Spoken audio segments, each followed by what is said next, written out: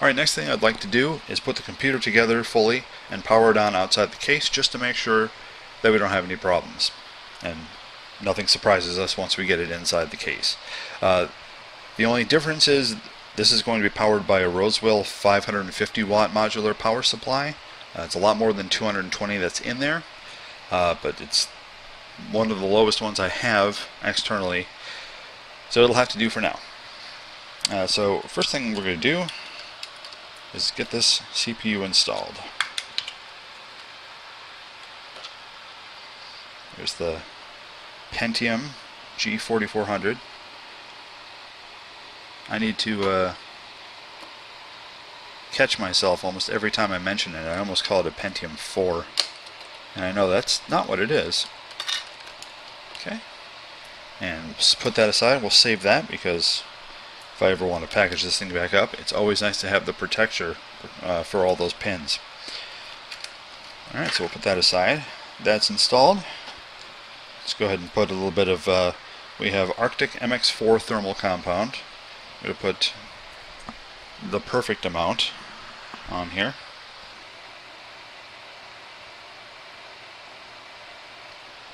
Perfect. Alright, take our CPU cooler.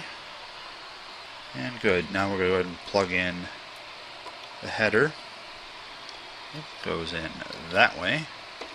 Okay, CPU cooler is installed properly. Alright, next we're going to put in our RAM. But okay, we got those installed. Next thing I'm going to do is our front panel connectors. There's only two that it uses, a push button and a light. So we'll have those so I know this board is powered up properly. Next is the SSD.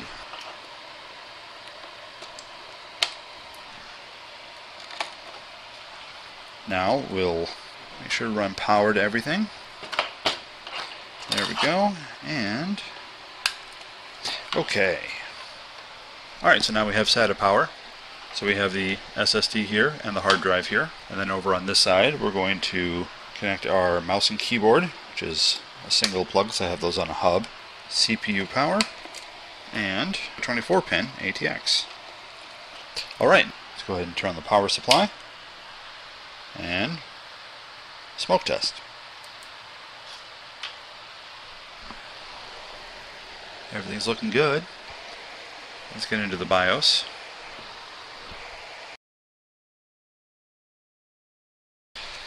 Clearly something isn't working.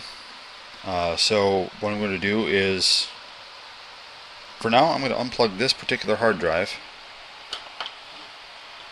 and see if that solves my problem. Oh, okay. It did. Alright, something's wrong with this hard drive? That's very strange. Okay, now we're in the BIOS. Okay, date and time look correct. We have 8 GB of RAM. However, yep, extreme memory profile, XMP is enabled, that's good. CPU specifications. So you can see here, yep, it is an Intel Pentium CPU G4400 running at 3.3 GHz. It's only seeing the one drive, so I only have that one installed right now.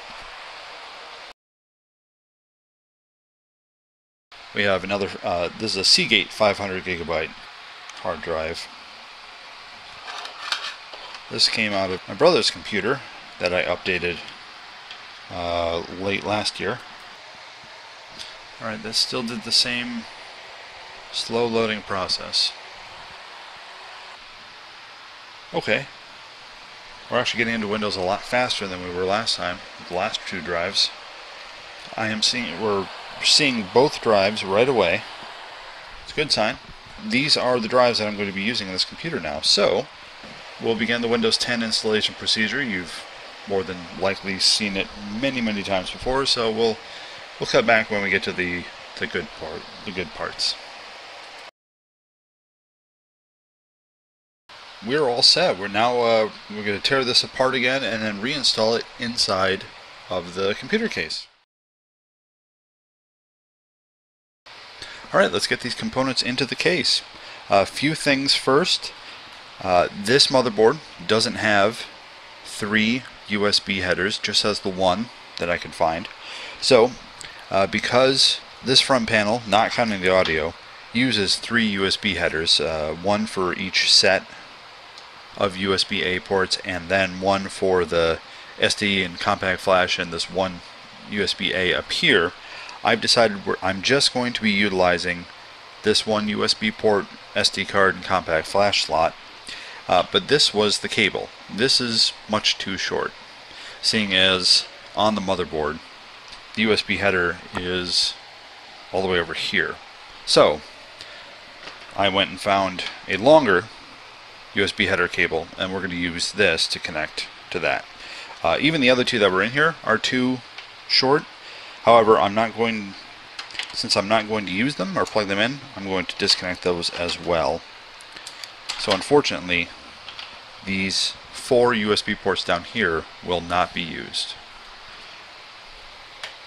And also, I put the SSD and the hard drive in their adapters already, and then installed them into this caddy. So in the 5 1/4 bay is the 500 gigabyte hard drive, the 3 1/2 inch, while in the 3 1/2 inch slot is the 2 1/2 inch SSD.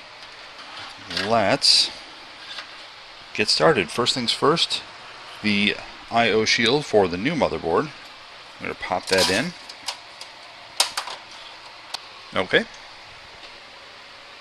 And then our motherboard.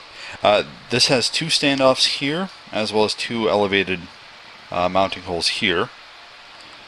I will just go ahead and get everything lined up properly on the I/O shield, and then on the screw holes, and we're good.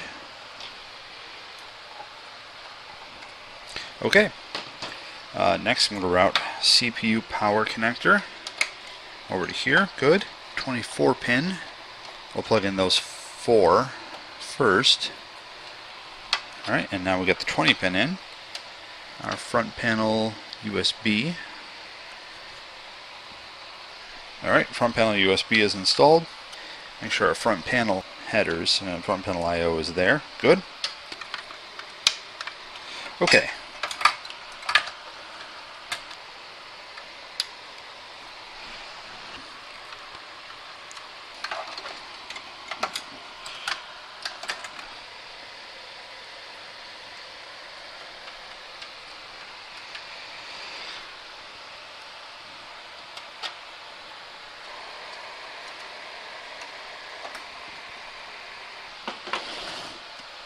Okay, CPU fan, CPU power, 24 pin. RAM is installed.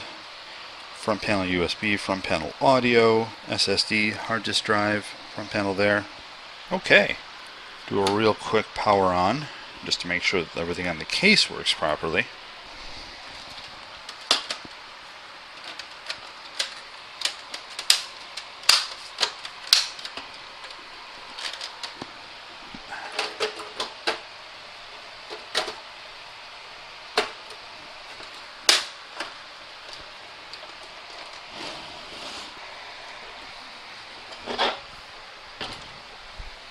There it is, our new Plex server machine.